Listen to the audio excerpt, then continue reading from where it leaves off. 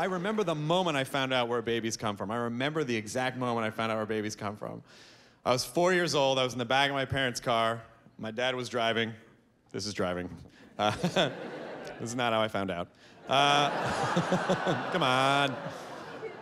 My dad was driving. Mom was in the passenger seat. And I just had that, existential crisis that a kid has, you know? The first time you become aware, like, I was not before and now I am. So I blurt out, "Where do babies come from?" My dad's like, "I'll field this one." Well, men have a penis and ladies have a vagina. A man puts his penis in the vagina. A while later, a baby comes out. And I was like, okay. Follow-up question. How far in does the man put his penis? And my mom goes, "I'll field this one."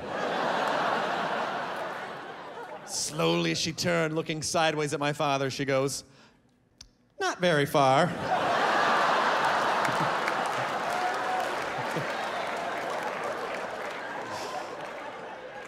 So they divorced.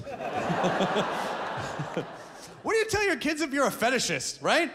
What if you're a fetishist? What do you tell your kids, huh? And by the way, there's nothing wrong with being a fetishist, right? There's nothing wrong if you have a fetish.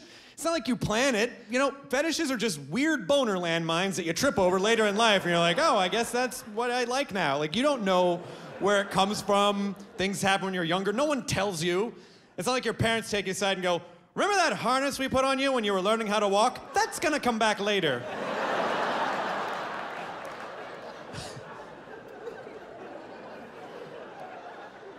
But I just imagine like a fetishist telling their kid, "Where do babies come from?" "Well, when a daddy loves a mommy very much, he dresses like a bear and eats honey out of her butt."